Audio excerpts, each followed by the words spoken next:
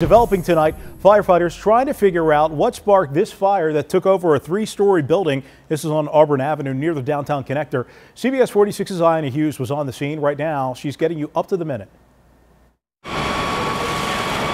It was around 7:45 a.m. when someone saw smoke and flames coming out of this building and quickly called the fire department. As soon as they got the alarm and walked out the door to raise the garage doors to come out, they saw a heavy column of smoke showing just around the block here on Auburn Avenue.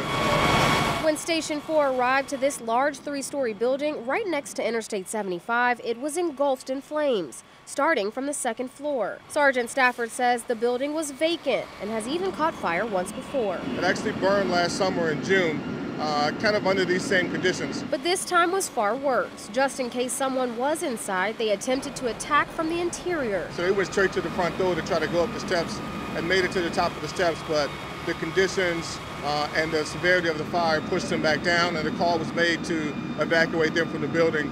As you can imagine, seeing black smoke from the highway is pretty scary. Well, this building that caught on fire is just 50 to 60 feet away from Interstate 75. Fire crew tell me, thankfully, it didn't cause too much of a safety hazard.